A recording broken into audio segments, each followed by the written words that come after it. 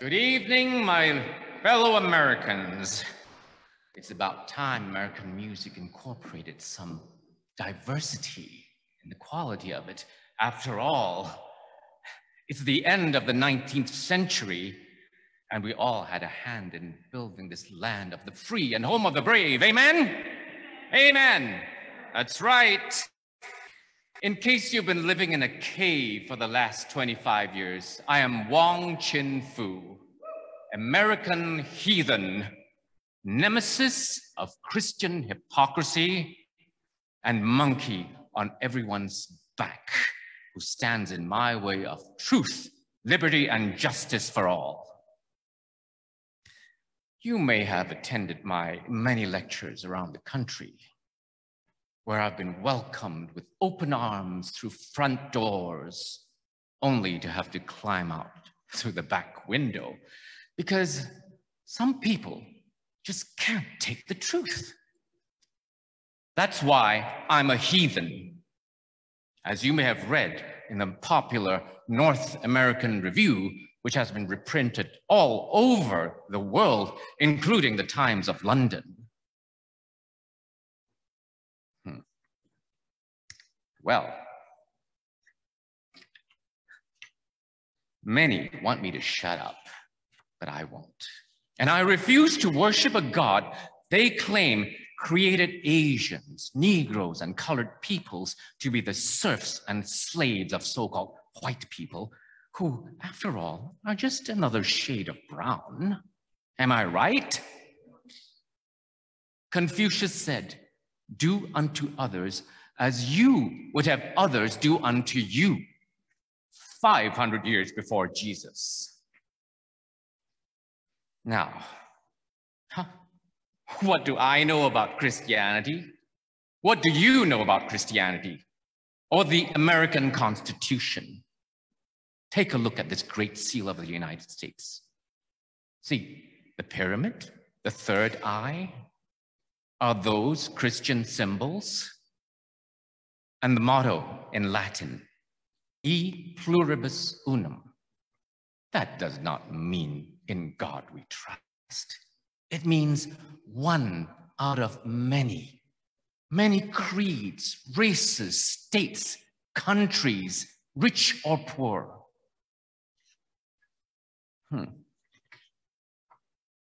Now, verily, verily, I say unto you, my Father and I, his only begotten Son, spent my teenage years in the home of Southern Baptist missionaries in China's Shantung province. That's why I speak better English than you. Well, thanks to them, I went to school in Washington, D.C. and Pennsylvania, supposedly to become a missionary. Unfortunately, when I went back to China, I preached democracy instead.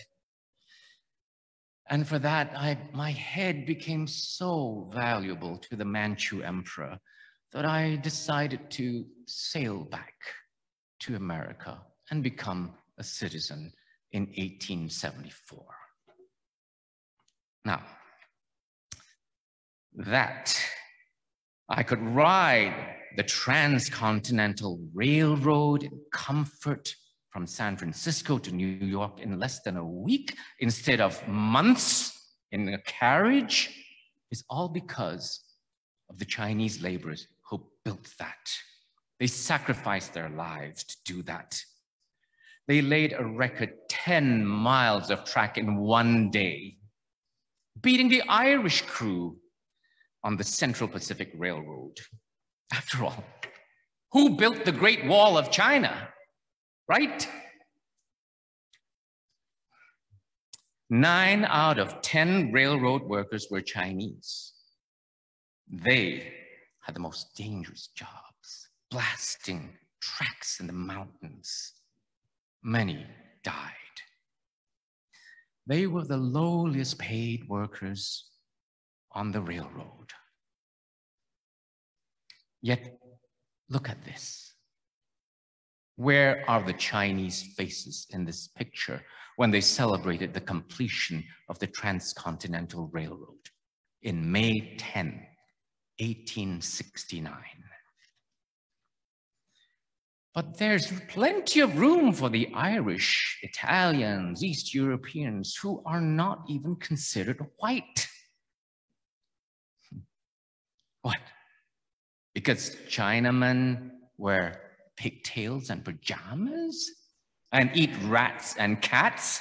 Are you crazy? I have a standing offer of $500 to anyone who can show me that we eat rats and cats. And that's why I started this newspaper. It's bilingual,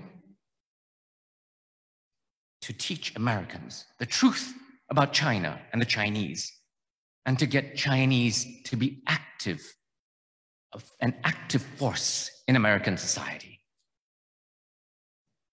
Bilingual Chinese American is an oxymoron? Who said that? Huh. Have you seen the Brooklyn Bridge they're building? They say it's impossible to unite Brooklyn and Manhattan, but in a few months, it'll be as if they were never apart.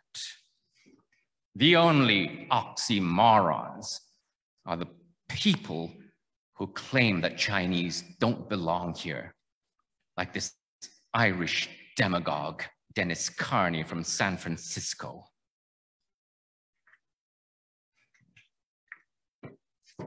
My fellow workingmen, the day and hour have come for us to end the tyranny of the capitalists and the Chinese who steal our jobs and press down our wages. Speaking on your behalf, I, Dennis Carney, have been thrown into jail twice for supposedly inciting a riot. Twice was I cleared when it was shown that I was misquoted by the capitalist press. My only crime seems to have been that I oppose the Mongolization of our country and our people.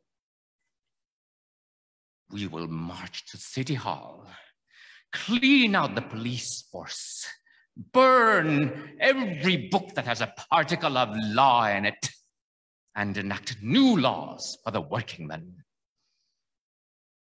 If the Central Pacific Railroad does not discharge their Chinamen, we can discuss whether to hang, shoot, or cut them to pieces. The Chinese must go! The Chinese must go! The Chinese must go! Hey! Speak proper English or go back to where you came from, you paddy boat. Shut up, you chink. We shall not be deterred by the low, blackguard vaporings of Asia's almond-eyed leopards named Akun, Kia, Hung, Fat, Fee, Fong, Hoo, Ha. The name is Wong Chin Foo. Are you too chicken to accept my proposal for a debate? Or can't you read English? Let's decide this on the streets, Carney McBlarney. Choose your weapons. Chinese chopsticks, Irish potatoes, or Krupp guns. That coward took 4 years before he faced off with me in the offices of the New York World newspaper in 1887. Of course I won. Everyone knows that and wrote about it. But we lost in the halls of Congress because Most Chinese in America did not apply for citizenship and vote. When you don't vote and don't wish to vote, the politician denounces you as a reptile. The moment you show up at the ballot box, you are a man and a brother. They treat you to cigars, whiskeys, and beers. Well, very few of you, 唐人,华人, listen to me.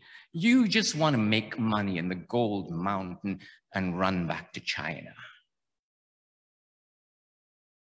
So where did our fellow countrymen run in 1871 when they were massacred in the biggest lynching in America, in Los Angeles?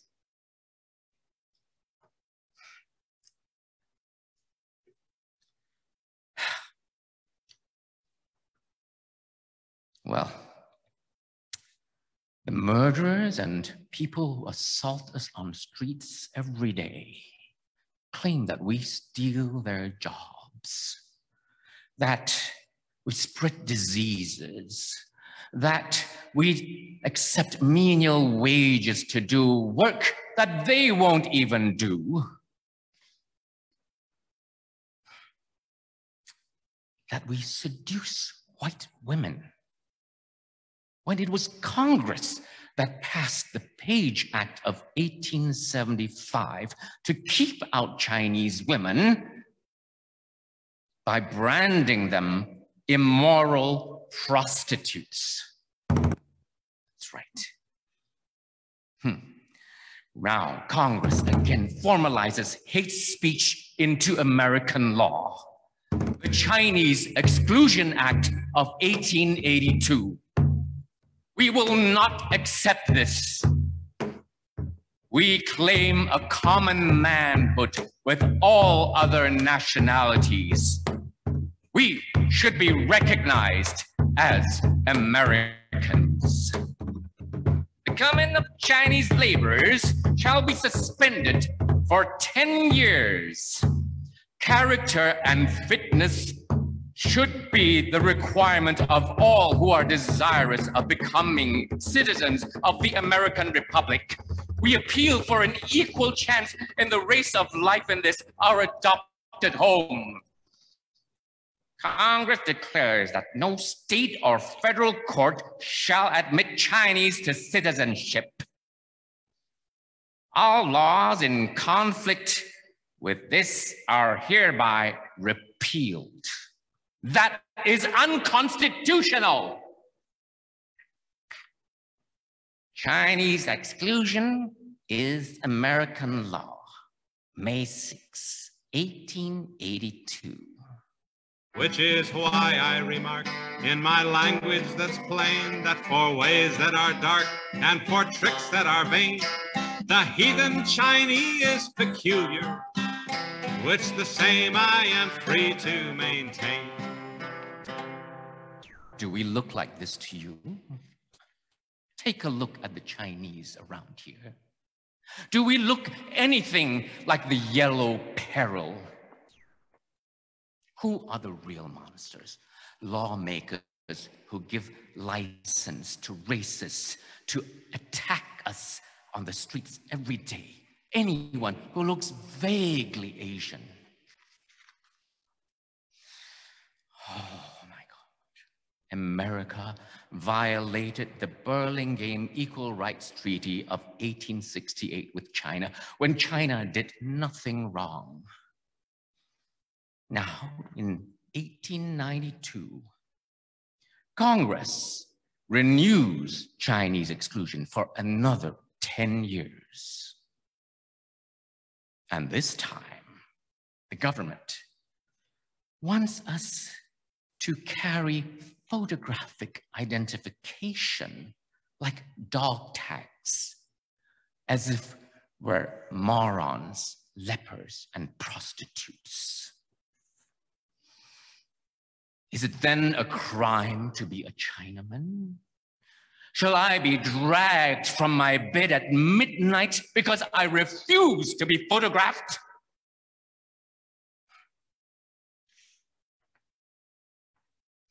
If such a cruel law had been adopted by Russia, India, or even China,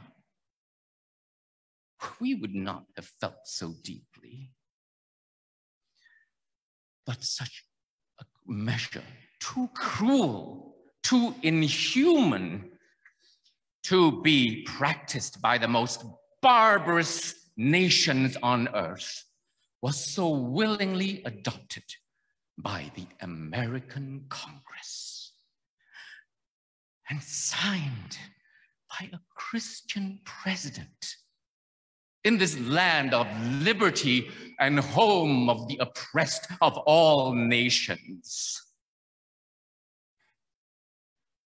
Oh, God. Is it possible thou hast created one half the people to be the serfs and slaves of the other half, that they might be tortured and plundered with impunity, that the cries of agony is but music to thee? No, no. I say thrice no, that there is no such a God in heaven. There is no such a tyrant on earth. And there is no such a cruel nation should be permitted to do such a thing in this 19th century.